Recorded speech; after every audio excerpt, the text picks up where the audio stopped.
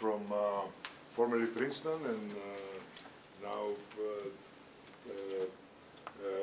DeepMind and UCL London.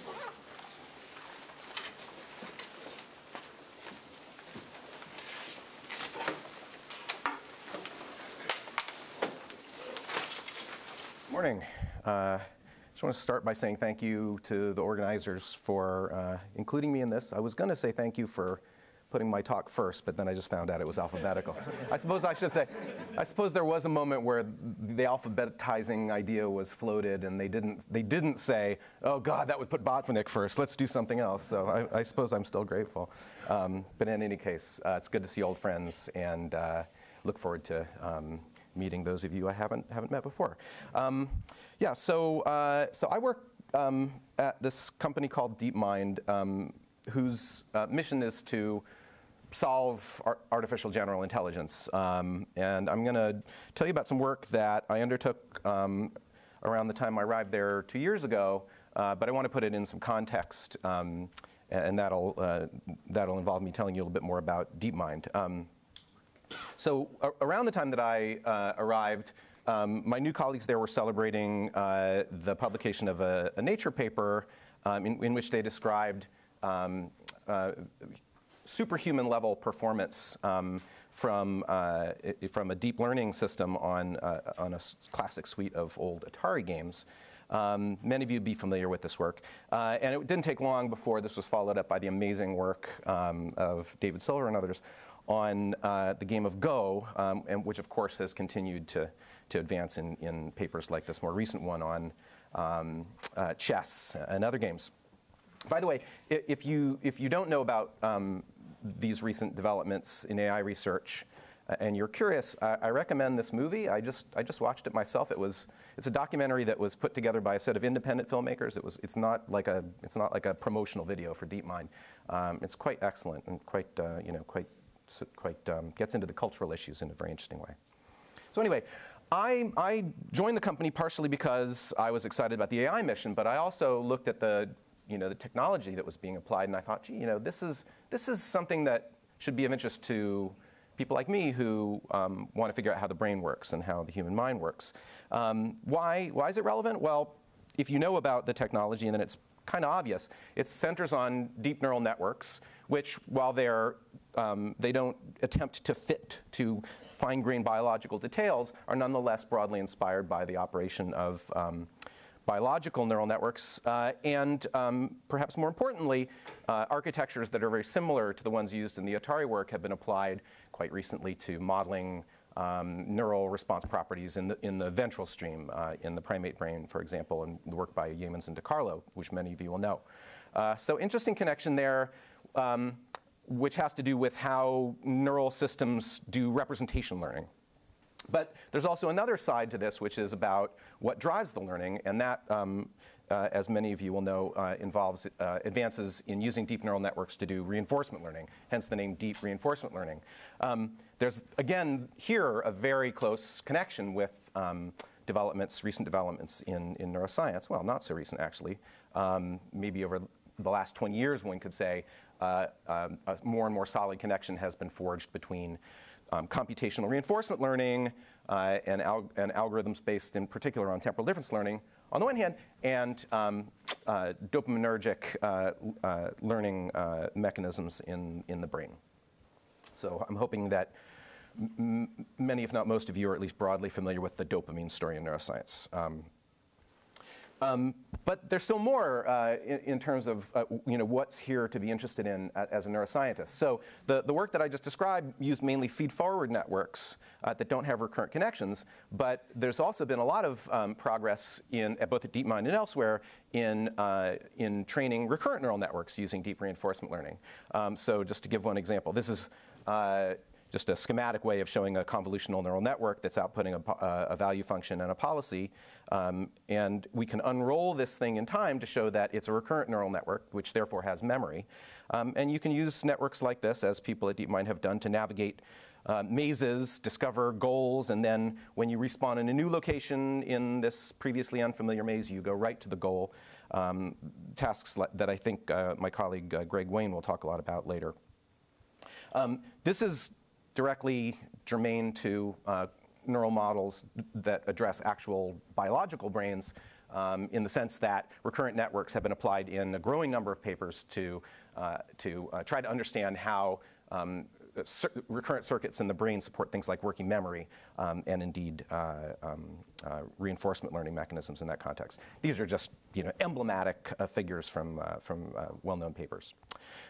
So this connection between neuroscience relevant ideas and AI tech, at least at DeepMind, was no coincidence. The company was founded on an idea that, in fact, if we want to solve AGI, it might be smart to look at neuroscience. So this is not a coincidence. It's part of the strategy that we continue to apply at DeepMind. And this is a paper that my colleagues and I wrote recently for Neuron, trying to kind of lay out our philosophy on that.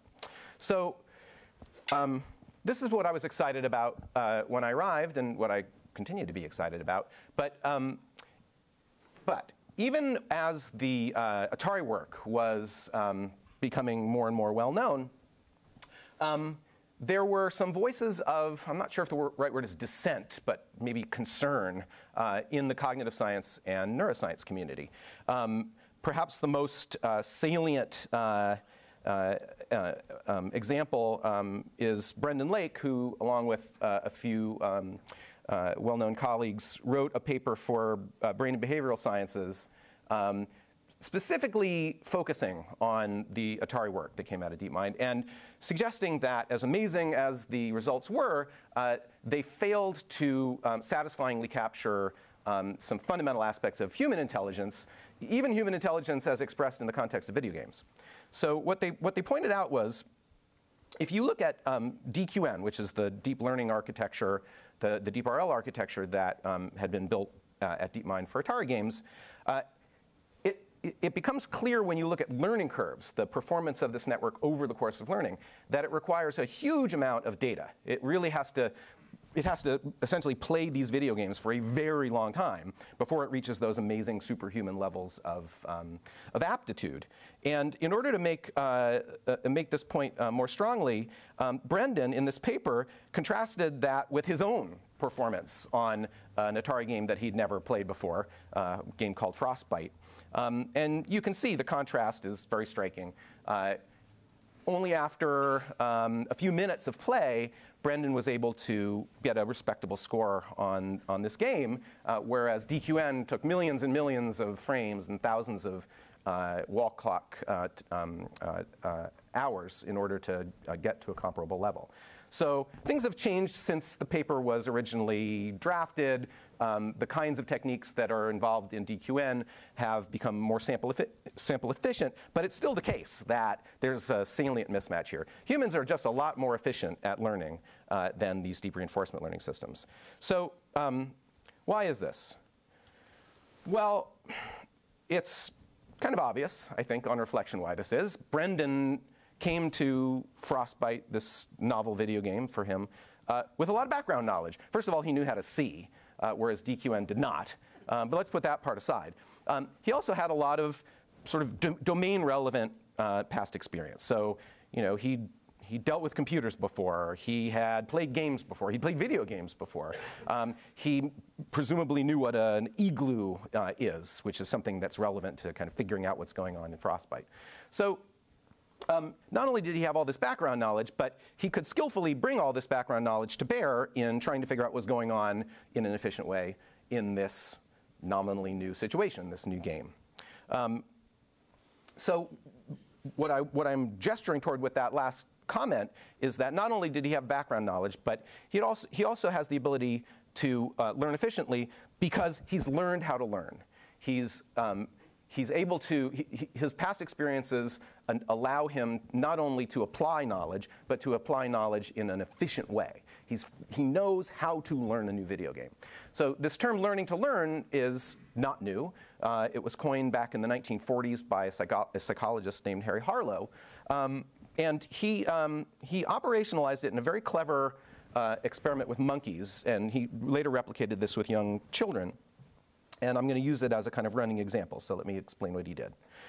So he had a monkey in a cage with bars where the monkey could reach reach through and grab objects that were placed in front of the cage.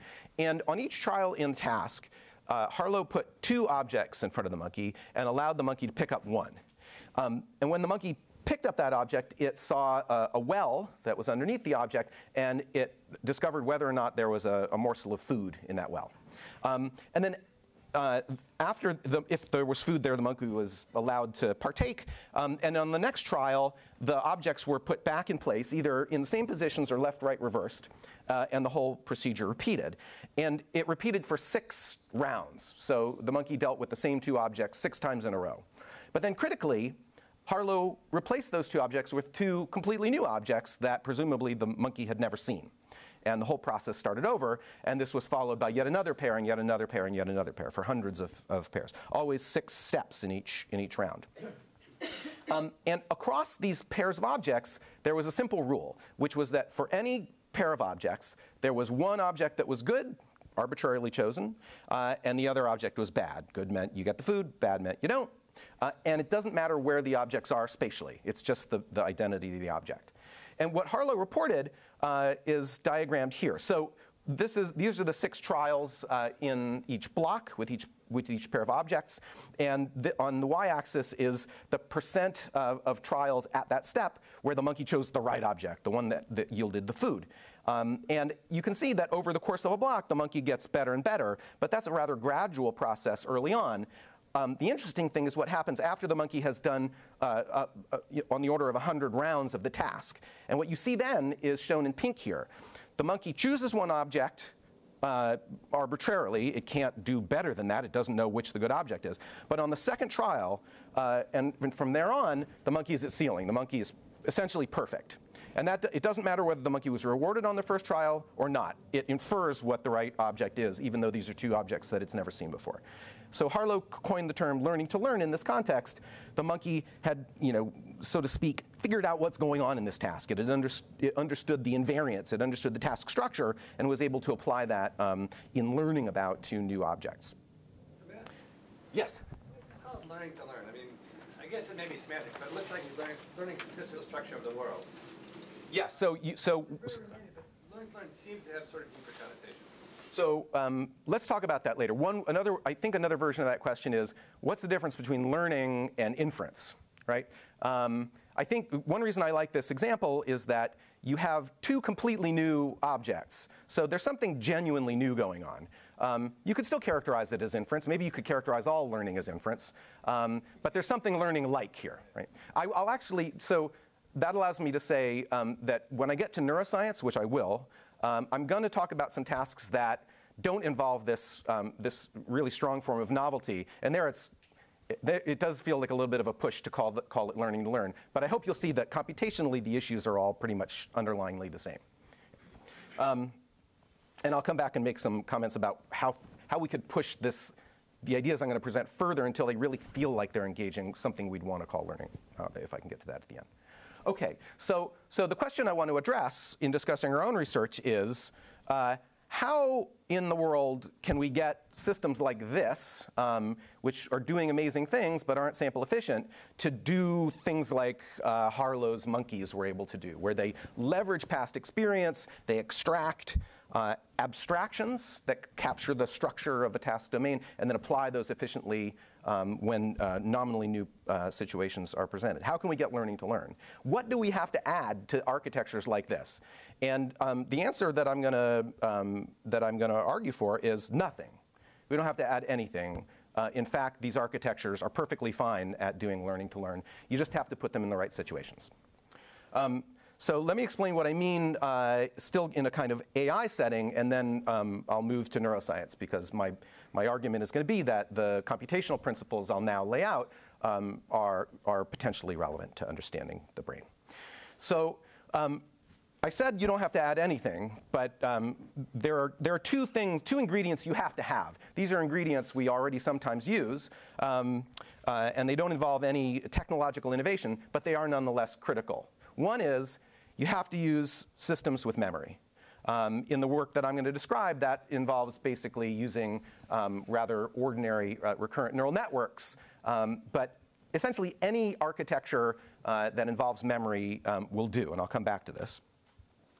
And the second key ingredient is that it's not enough to train a deep reinforcement learning system on one task and expect it to show the kind of interesting transfer effects that I was just describing. Instead, you have to train a system on a bunch of tasks. Critically, you have to train the system on a bunch of tasks that differ on the surface, but that share some underlying statistical commonality. And I'll give concrete examples of this as we go along. So before I dive in on the specifics, I just want to acknowledge that the ideas that I'm going to be talking about were introduced in large part in a classic paper by Hochreiter and colleagues. They addressed supervised learning, and I'm going to be describing applications to reinforcement learning, which I think arguably involves genuinely new issues. And Hochreiter didn't talk about the brain, but there is a definite intellectual debt here, and I want to just make sure to acknowledge that. OK, so how can recurrent neural networks in multitask environments spontaneously give rise to the kind of learning-to-learn phenomena that we've isolated? So I'm going to use this diagram as we go along. This is meant to represent a multi-layer perceptron, just a bunch of input units, a hidden layer, and a bunch of output units. And these are the internal or hidden units. The inputs and the outputs are important. So one input will be some kind of observation of the environment, which in some simulations will be pixel-level inputs like those that were involved in the examples I gave earlier. Sometimes it'll just be a simple one-hot in tasks that really don't require that kind of visual observation. Importantly, however, there are others. So the system will need to know what it did on the last time step, what was the last action it performed. So you can think about this as a form of corollary discharge. Also importantly, the system needs to know what reward it got on the last time step. So these may seem like rather particular demands for the way we set up our architecture, but in fact, when I say the system needs to know what reward it got on the last time step, that could just mean that the system recognizes the taste of juice. If we're modeling a monkey in an experiment where juice is the reward. On the output side, we'll have an action. This is going to be a reinforcement learning model. And also, as a highly conventional measure, we're going to have the system emitting an estimate of the state value. So this is going to be, for those of you familiar with actor-critic or A3C, a version of that from DeepMind, that's what we're doing here. Critically, these internal or hidden units are going to connect with one another and making the thing a recurrent neural network, and that's where the system is endowed with memory. And then we're going to train the system using backpropagation through time. But importantly, we're going to do that in a reinforcement learning setting. So we're going to use A3C, a version of reinforce, with an actor-critic-like baseline. For those of you who aren't familiar with those labels for algorithms, just think reinforcement learning, and we can talk about the details offline if you're interested. So let me give you an initial illustration of what that simple recurrent neural network architecture does when you put it in a multitask environment. And we're going to use a very simple form of multitask environment, just starting with bandit problems. So we'll start with a two-arm bandit that has, it's a beta Bernoulli bandit. The payoff parameters for the two arms are drawn from a simple distribution. And the agent, the recurrent network, deals with this task for a set number of trials, say 50 trials. On each step, it chooses whether it wants left or right, sees what happens, and moves on to the next trial. So it has to solve the explore-exploit problem that's inherent in bandit problems in RL in general. But then critically, after we've given it those fixed number of trials on that bandit problem, we'll reinitialize the activities in the network, and we'll give it another bandit problem with the parameters, again, randomly sampled. And after that, we'll give it another bandit problem, and so forth and so on. So what happens after you've trained a network on a sufficient number of bandit problems of this kind, and then you give it a new bandit problem? I'm about to show you, but there's one important point I want to make to guide interpretation of the results I'm going to show. And that is that at test, we're going to turn off reinforcement learning. We're going to set the learning rate on the reinforcement learning algorithm that's adjusting the weights in the network to 0. So any learning that's evident in the network's behavior can't be attributed to weight changes or synaptic changes, if you want to think of the analogy that way. It's all reflective of the activity dynamics of the recurrent neural network. Okay, so that's a critical point. So what we see is illustrated here. So in this red box is an indication of what happens on an individual trial in an easy bandit problem. Dark blue means left, light blue means right. The network tries left, then it tries right, then it tries left, and after that it settles on right, which in this case is the right answer. And you can see across trials, which are rows here, it gets the right answer almost every time. When the task is harder, that is to say you're giving it a bandit with parameters that are closer together, it explores for longer, but then eventually settles into the right answer. Here. This is the same network, just given two different bandit problems. And if you look at the performance of the network on a fixed bandit problem and look at its cumulative regret, it turns out that the network's doing a very good job of managing the explore-exploit dilemma. Its regret curve is comparable to what you see. It doesn't quite match Gittin's, but it's actually better than what you get from off-the-shelf algorithms like Thompson sampling or UCB. Short question. Yes. So I'm surprised that you say it performs well, because it doesn't seem to me to be a good strategy to first pick left, I don't know, pick right one time and left 13 times, 12 times or something. I mean, to me it would sound better to just alternate in the beginning to get an estimate, and depending, of course, on the payoff. Yes, that's right. It depends on the payoffs, and that's the critical thing. So you can actually, if you get unlucky, and the payoffs that you get, which are, of course, stochastic, seem to suggest that the right arm is left when, in fact, it's right, you may spend some time dwelling on the left when an omniscient viewer knows you shouldn't have done that. But that's the point of these curves. Gittin's is the proven optimal for beta Bernoulli bandits. And we don't quite match it, but we come close. I'll talk more about strategy in a second. So again, what I'm showing you here is the performance of a network with no weight changes going on. It's all the dynamics it's all the activity dynamics. So what's happened here is that the reinforcement learning algorithm that's adjusting the weights is the main effect of that learning is to adjust the activity dynamics of the recurrent network, so that eventually those recurrent dynamics themselves implement a learning algorithm. So, and that can be executed without any weight changes. You can look, you can get a sense of how this learning algorithm, this kind of acquired learning algorithm operates by doing dimensionality reduction visualizations on the hidden state of the network over the course of these bandit problems. And this will come back to what I was just saying about trajectories. So in a problem that's very easy and the correct answer is on the left, what you find is that the hidden state of the network follows a trajectory toward one attractor in a very smooth way. If the correct answer is on the other side and the problem is easy, you again see what look very much like attractor dynamics. If the problem is harder, then sometimes you'll see reversals where the network will kind of head in one direction and then double back and correct itself later. So what we're seeing here in action is an acquired learning algorithm that's different from the one that was programmed by hand and that is expressed at the level of the activity dynamics rather than the connection weights. Matt, Yes? what's the effective time constant in the network? I mean, how many trials back does it more or less remember? How important is that? So it's an LSTM. I should have mentioned that. So it can remember just about as far back as your backpropagation window goes. And we were liberal with that in these simulations. So we gave it a large enough backprop window that it could that the gradients could go back to critical events in the earlier time series. But that's something that one might want to think about in less kind of Machiavellian ways if one were trying to model biological data. Yes? So this is a really clear illustration of the bifurcation in kind of strategy according to how the statistics work out. But it seems the example is a little bit toy compared to the real world, because it's an all or nothing, absolutely good, absolutely bad. Whereas I don't know that outside trees and grass ever gives you such unambiguous answers.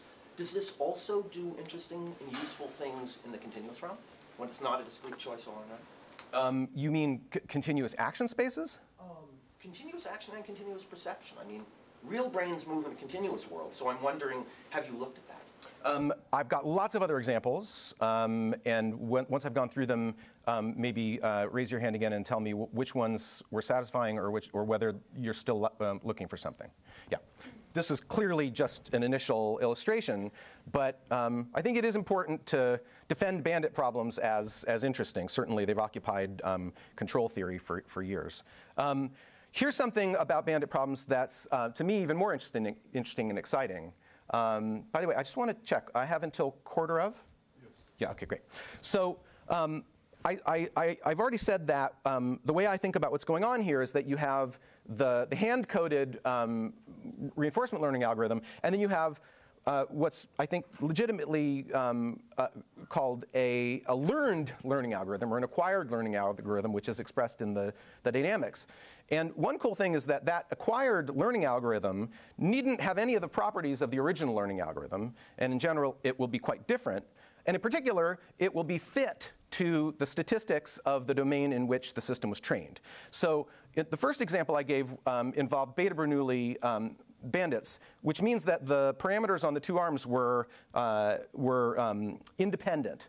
They were sampled IID. They were sampled independent of one another across episodes. But now let's imagine that instead of doing that, we fix things so that the parameters on the arms vary across episodes, but they're perfectly anti-correlated. So I choose a Bernoulli parameter for one arm, and then I just set the other one to 1 minus whatever that parameter is. This is a much easier problem to solve because what you learn about one arm implies something about the other arm, which is not true in the beta Bernoulli case. And what we find is that the network capitalizes on that. So it shows much lower regret, suggesting that it has tuned in to these statistics and is getting away with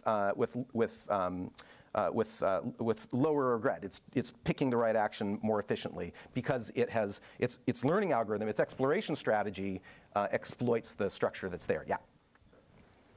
Could you explain to me why is that the slope is different between the best possible behavior and the one that you get? So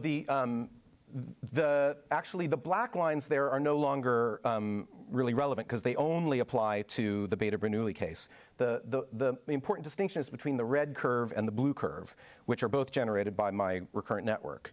And the fact that the blue curve is leveling out sooner means that it's finding the right answer sooner. Is that what you were asking?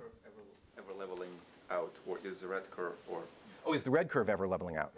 Or is it forever going to have a rate of regret? There are cases, especially when the bandit problem is hard, that the network decides on the wrong answer and sticks with it. Which is also true of many high-performing hand-coded algorithms. So, because if you get very unlucky and you get data that suggests that the left arm is right, when in fact the right arm is right, you might end up sampling the best arm very rarely, and it's just because this is an average over trials. Does that make sense? Yeah. Okay. Cool. All right. OK, good. So hopefully you've all got the idea now. Let's just apply this to a bunch of stuff, and let's start with Harlow's task. So in order to do this in DeepMind style, we came up with visual inputs that were pixel-based, and they looked exactly like this. This is exactly what the network got, just at a lower resolution. It's a simulated video screen with two objects between which the agent had to choose by saccading left or right. And the objects here are just patches of ImageNet images. 6 trials with the same 2 images. One of them was good, one of them was bad. And then 2 new images were chosen, and so forth. So it's exactly like Harlow's task. And what we find is that this rather ordinary recurrent neural network, here augmented just with a front end to do some visual processing, or a convolutional neural network, behaves exactly like Harlow's animals. So after a significant amount of experience, when it's presented with two completely new image patches that it's never dealt with before, it chooses one at random, and then after that, it knows what the good image is. OK, so now let's pivot to neuroscience. Because as we were doing this work, the idea impressed itself more and more upon me that there were things here that reminded me of things that I had been taught about the brain, and we decided to explore that. And so I'm going to tell you now about that work, which I'm pleased to say has just been accepted at Nature Neuroscience. So we'll have a report out about that soon. And we actually just put it on archive if anybody wants to check out the details ahead of that. Yeah. Yeah. Doing this Harlow's task. Sorry? If you went through doing Harlow's task, the presentations could be like 10 minutes or 15 minutes apart, and they learn it just fine. Yes. Whereas your recurrent network needs to keep running. No, that's not true. That's not true. You freeze it between trials, or no. So our procedure is we reinitialize the activities of the hidden units. The weights in the network are frozen, right? The weights in the network. Oh, OK. Sorry. OK, I think I see what you're saying. In other words, between presentations of the same two objects. Yes. OK. Yes. Thank you. That is true. And so I'm going to explain the neuroscience perspective on this, but let me just bookmark that by saying that the system that I'm going to describe, if you interpret it in a neuroscientific context, operates a little bit like a hippocampal amnesic. So as long as it's keeping things active in working memory, it can apply past experience to present action. But the minute you distract it for a second, it can't bring that back. And that's something that we've rectified in recent work. So I'll touch on that right at the end. But we've basically augmented the system with an episodic memory, and it can handle that sort of thing now. In what I think is a psychologically and biologically interesting way. But I can talk to you more about that. OK, so pivoting to neuroscience. We already have a link because there are many people who are convinced that the temporal difference reward prediction error from reinforcement learning has something to do with phasic dopaminergic signaling in the brain. So we'll just take that on board and think of this red arrow, which is tuning the weights in this system, as in terms of biological learning driven by dopamine. But the other thing that we're going to do, that's my icon for dopamine. The other thing we're going to do is we're going to think about the recurrent network itself and its activity dynamics as relating to what we know about the prefrontal cortex. So I'm going to speak here globally about the prefrontal cortex, which of course is absurd because we know there are many important regional differences within that structure. I'm also going to say I'm going to include the circuits, the recurrent circuits that run from the prefrontal cortex through its subcortical associates in the thalamus and basal ganglia. Again, an absurd level of abstraction. However, I'm not the first, not even the first in this room, to undertake to think about the way that the prefrontal cortex works by studying the behavior of rather simple recurrent neural networks. And this is a strategy that we've seen pay off in past research, and hopefully it'll do so here. So we're going to think about dopamine as analogous to the reinforcement learning algorithm that's tuning the system weights. And we're going to think about the recurrent dynamics as something that the prefrontal cortex is implementing in the brain. OK, so armed with that set of analogies, can we take this system and apply it to experimental findings for neuroscience and gain any insight? And so in the paper that I mentioned, we have a series of 9 simulations which address a very diverse set of phenomena. And I'm just going to speed through a subset of those to give you a flavor of what we're up to. And hopefully, given the preceding discussion, you'll be in a position to get the gist. And then I'm happy to go into any details people want to hear. So let's start with something very much like a bandit task that's been studied in the monkey neurophysiology literature and focus on this great paper by Susui and colleagues from a couple years ago. The idea here is that a monkey is given 2 visual targets. It has to saccade to one or the other. And across trials, this being a bandit task, those 2 visual targets are associated with particular payoff schedules. And critically, as in our toy bandit example, these payoff parameters are changing across testing sessions. So the monkey has to figure out what's going on in any testing session and concentrate its behavior on the option that has the greater payoff. This is behavioral data from the experimental study, and an interesting side note is that given the payoff probabilities in this task, the structure of the reward schedule, actually it was not the optimal strategy to choose one option and just stick with it. That is, maximizing in that sense was not the right strategy, but rather it's a better idea to do something called probability matching, where you match your sampling rate for each target to a measure that's related to the number of payoffs you've gotten on that side. So as the ratio of rewards received changes across training sessions, so does the percentage of choices from one option to the other. We train this recurrent neural network, same architecture I described before, on exactly this task, and we get exactly the same behavior. The red dots here are just held out parameters, so the system interpolates in a satisfying way. One interesting thing, though, is that this is the same network that was maximizing on the Beta Bernoulli bandits. So not only is it doing something that looks like what the monkeys are doing, but it's also spontaneously figured out that the right strategy here is different from the one in the bandit task we described before.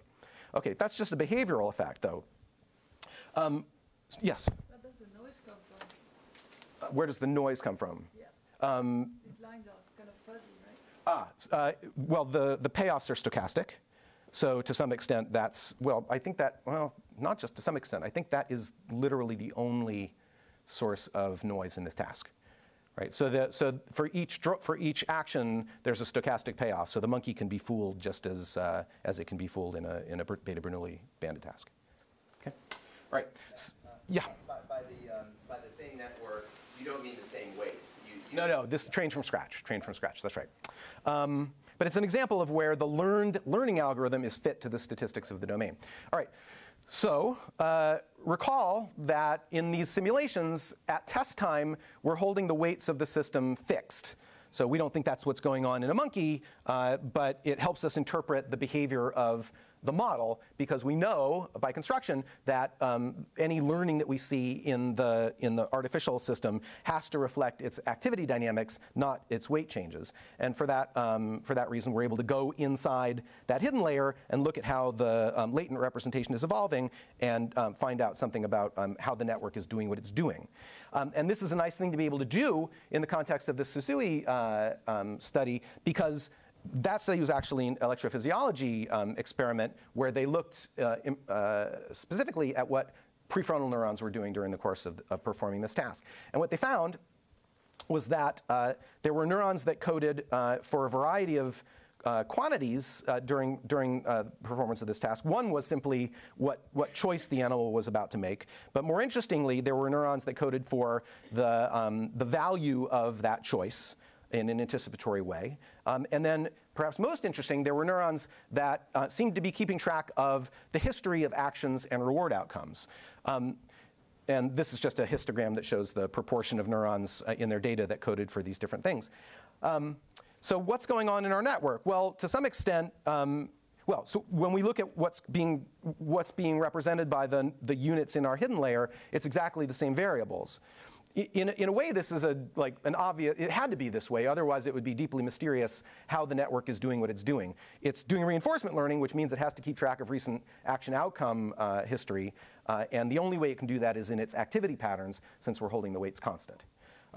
We can again go under the hood and look at how these representations evolve as we did before. But I'm not going to take the time to go into results, but you can get the gist. So this is an initial example of how we can apply this meta-reinforcement learning idea to neural data. And what we end up with from this and other simulations I'm about to tell you about is the idea that actually the recurrent dynamics that come out of the loops of the the loops within prefrontal cortex and perhaps running through its associated subcortical regions, it's the activity dynamics that are driving learning in tasks like the one that Susui studied. However, those dynamics are shaped by dopamine over longer time scales. That's the neuroscience version of this meta-reinforcement learning story that I introduced in more abstract terms before. Now, I made a big deal of the fact that this learning algorithm will exploit or will be fit to the statistics of the training domain.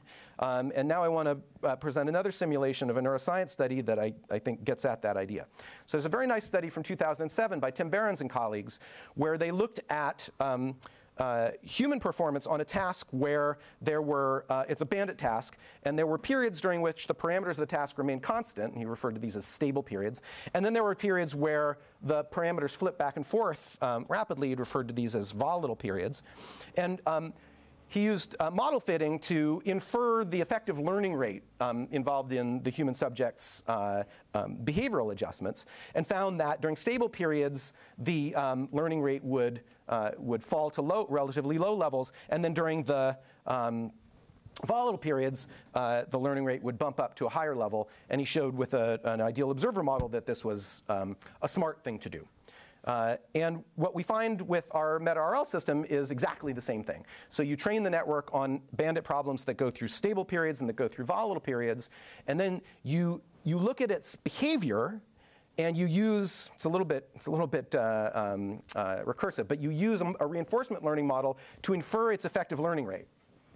And what you find is that the learning algorithm that is embedded in its activity dynamics moves to a low learning rate during stable periods and a high learning rate during volatile periods, which is something that, of course, was not at all involved in the RL algorithm that was used to train the weights in the system. So here again, we have an example of the acquired RL algorithm that's expressed in the dynamics absorbing properties of the training domain, fitting itself to properties of the particular domain in which it was trained. I'm going to skip that. OK, so let me tell you about one more simulation. The examples that I've given so far focused on prefrontal activation. I skipped over a slide showing that, as in Tim Behrens' study where they found neurons coding for volatility in prefrontal cortex, we also find that in our network. Those are studies that address prefrontal phenomena, but we can also address findings relating to dopamine with this system, and I'll just give you one example of this. So here's a simple and elegant result that has been considered to be rather challenging or puzzling from the point of view of standard models of how dopamine works to drive learning. This is from a study by Bromberg, Martin, and colleagues. So here a monkey was given either a left target or a right target. And this wasn't a choice task. The monkey was just expected to saccade to the given target. But the key manipulation was that in some blocks, the left target would be followed by a juice reward, and in other blocks, the right target would be followed by that reward, and it was only ever one target that was rewarded. And critically, these changes weren't signaled. So the monkey would be going along, it would be rewarded for left, and then all of a sudden, without warning, things would switch, and now it would be the right target that's rewarded. So the monkey, if it wanted to be able to predict what was going to happen, just had to kind of keep track of recent events, and critically had to understand the structure of the task. So sometimes it would reverse. So the critical finding in the study had to do with dopamine. So let's consider a scenario in which left has been rewarded for a while. And now the monkey sees a left target. Well, what's going to happen when you measure dopaminergic activity? The classic story tells you that you should see a burst at that point. And in fact, that's what they observed. But the critical question is, what happens when a reversal occurs? So the monkey's going along. It's rewarded for left. And then it sees a left. And then it's not rewarded for that. What happens on the very next trial, right after a reversal? Well, if the monkey sees that same target again, so it saw left, it thought it was going to be rewarded, and then it wasn't. Now in the next trial, it sees left again. Dopamine does not spike. In fact, there's a little bit of a dip, which indicates that the system has gets it that there was a reversal. But so far, there's nothing deeply mysterious going on because the monkey already had an experience of non-reward with this target. The really cool thing is what happens if you're rewarded for left, and then all of a sudden not rewarded for left. And on the next trial, you get a right. And what Bromberg, Martin, and colleagues showed was that you see a reversal for dopaminergic activity even for that case. So there's a reversal that's signaled by an outcome for one target, and then on the next trial, the other target occurs, and dopamine is making the right prediction, which suggests a form of structural learning or latent state inference, which isn't it's not an inherent part of the classical dopamine story. It turns out that if you just train our recurrent neural network, our meta-RL system, on this task structure, and then look at the reward prediction errors it emits, it does exactly the same thing. So it does this kind of, I think Bromberg, Martin, and colleagues called this the inferred value effect, and our model shows exactly the same thing. Why? Well, it's easy to figure that out when you look at the architecture. The hidden state of the network is keeping track of the latent state of the task based on recent outcomes. That hidden state is being used to compute the state value. The state value is, of course, being used to compute the reward prediction error. And so, of course, the reward prediction errors reflect these latent state inferences. OK, so just to wrap up. I showed before examples of how we can understand prefrontal circuits implementing reinforcement learning algorithms that are shaped over time by dopaminergic function. What I've just showed you suggests also that things can go the other way with prefrontal representations affecting the way that dopamine operates. And for those of you who know the literature, you'll recognize there's already a good deal of evidence for that. There are other simulations I don't have time to tell you about. One that shows how model-based RL can come out of model-free RL. Another that addresses findings from the optogenetic literature. But just to sum up, let's come back to the main theme, which was this learning-to-learn effect, or kind of a demand for sample efficiency. And I hope I've communicated at least a theory for how we can get this from what are actually now fairly standard deep RL systems by just putting them in the right kind of environments. And get from that some new ideas about how dopamine and prefrontal cortex may interact. So just a couple of closing slides. There's much more to do on both the AI front and the neuroscience front, mainly to see how we can scale these kinds of principles up. My interest is in seeing how that they can apply in semantically richer and richer contexts, hopefully aiming for things like frostbite, like video game play. And we're looking at ways of doing that, including ways of biasing architecture rather than using these vanilla recurrent neural networks, using what we know about how to kind of nudge deep learning systems in the right direction to learn interesting things. There are other forms of meta-learning that might dovetail with this, like architecture search, for those of you familiar with that. And I mentioned in response to a question earlier that bringing in episodic memory as a way of bridging longer temporal gaps is another thing that we've been working on. And I just want to mention, I was excited to see the lineup of speakers because there are a number of talks coming our way later on. In fact, one of them that immediately follows mine that are going to look at topics that are germane to the computational schemas I've been laying out here. And I'm looking forward to thinking through the implications myself and talking with everyone about it. Finally, I just want to mention that I think this project provides a nice illustration of how work in AI and work in neuroscience can synergize, forming what at DeepMind we like to call a virtuous circle, each field helping the other. And then finally, I just want to acknowledge my collaborators, in particular Jane Wong and Zeb Kurth Nelson, who did a lot of the modeling that I've described. So thank you. Can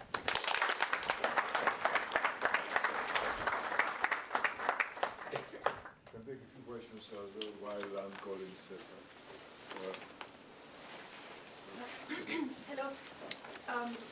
Can you come to the previous slide, please? Which one? This one. Oh, OK. So I wasn't sure. So I get the arrow from the brain to the little droid. I can understand, but how do you get the arrow back? I mean, what have you learned about the brain by doing this? That's my question. Well, that story can only be told from a first-person perspective.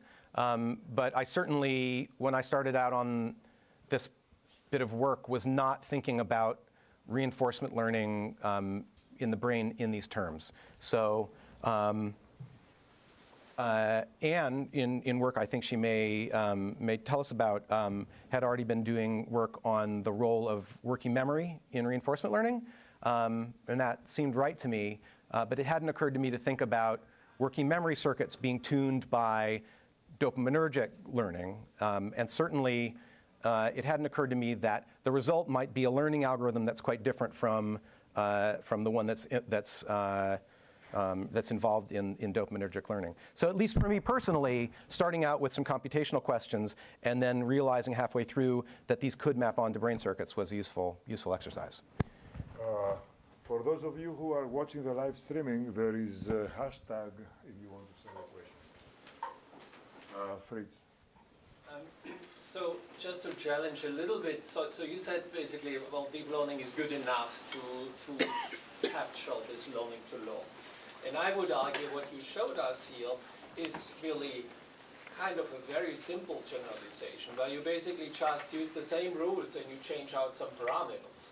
But how do you want to extend this to really challenging situations of learning to learn, where you really change the rules from game to game? Okay, so one thing that I found myself saying once we were deep into this work to my colleagues was meta learning or learning to learn is really only as interesting as the abstractions that are being acquired.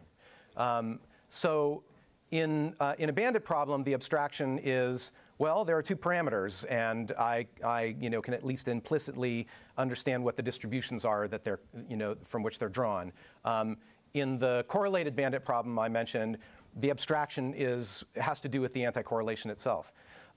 In the Harlow task, there's a more interesting form of abstraction, which is there's one good thing and one bad thing, and I need to know that I can take two completely new objects and fit them into those roles. So already we're into the realm of But in all cases, you just change the parameters, basically. It's not, so you exchange the shapes, but it's the same rule. No, it's not a question of exchange. It's a question of binding, of rapid binding, right? You've got objects you've never seen before. But I'm not sure I see a line, a roadblock where we're going to hit a wall and we're not going to be able to move to richer forms of abstraction. In other words, I think the challenge is to find task domains where you have tasks that vary superficially, but that involve interesting forms of shared structure. And that's a very hard thing to build, and I think that actually is going to be one of the challenges in this research. But so one thing that we're doing now at DeepMind, just to give you a sense of where this is headed, is building. Let me finish the sentence. Coming up with ways of procedurally generating video games, so that you can play 1,000 games in which there's an avatar and there are particular kinds of events that can occur, and then you can sample a new video game where nothing's the same on the surface, but there are some concepts you may have to apply, like, oh, I know there are enemies. I know that I can change one thing into another by bringing a tool in contact with it, and that sort of thing. But sorry, you were going to go on. Let's take it out. Quick question, Botvinick. Before you came and a few others, we had a nice order in neuroscience thinking that learning has to do with synaptic plasticity and computation has to do with dynamics then. Now, you go against this traditional thinking. Since you're also a neuroscientist, I wonder what is your motivation for doing this, or to what extent we should not think in this direction? Early on, I talked to a guy named Alex Pouget about what we were doing here, and he asked me this question: is this about learning or is it about inference? And I ended up just deciding I was unable to answer that question because I'm not sure what the difference is. So because I have that attitude now, I'm not sure how to sort those two things across synaptic change and activity. But having said that, I certainly think we know the difference between learning and inference when we see it. Right? And this comes back also, I think, to the question that was just raised about, like, how can you scale this up to like really interesting forms of transfer? So that's the best I can do, because I'm not sure I even know how to frame an answer that would be satisfying to me. One thing I'll add, though, and this also circles back a little bit to the question that was just raised, is I think that these mechanisms can extend to quite rich forms of inference that really would deserve the label conceptual, conceptual inference. However, I don't expect backpropagation through time in totally unstructured networks to find the right weights to do those things. So I think what we're going to need is more interesting architectures that effectively impose architectural biases on the solutions that the network finds, and therefore on the forms of inference that you'll see. So I think my colleague Greg Wayne might talk about architectures that have properties that are along those lines. We'll be able to talk more. Okay. Great. Thank you. Thank you.